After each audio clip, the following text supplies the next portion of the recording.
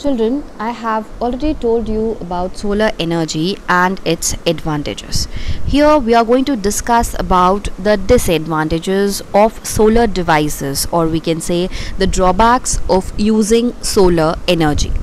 The first point is initial cost of equipment and installation is high. This means that the installation of solar panel is very high, its cost is very high.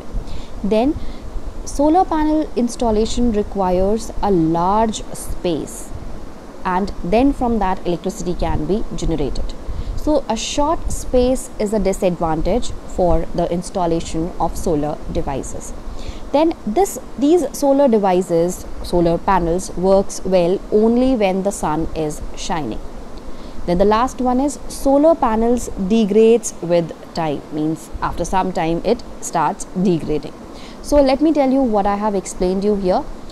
Initial cost of equipment जो होती है solar panel की, solar devices की, मतलब हम यहाँ पर basically ये पढ़ रहे हैं कि सोलर एनर्जी को यूज़ करने के क्या ड्रॉबैक्स हो सकते हैं, हमारे लिए क्या प्रॉब्लम है, क्या डिसएडवांटेजेस हो सकते हैं.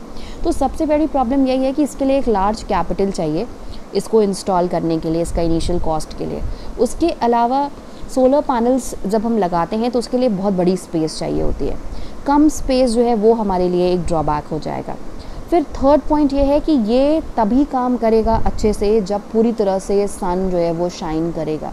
तो हमारे लिए रेनी डेज़ में और विंटर्स में एक प्रॉब्लम हो सकती है.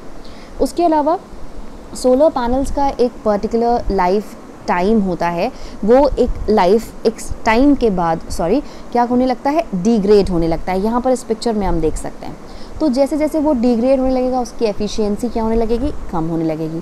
तो ये भी एक डिसएडवांटेजेस हो गया सोलर एनर्जी का. Thank you children, this was about the disadvantages of solar energy.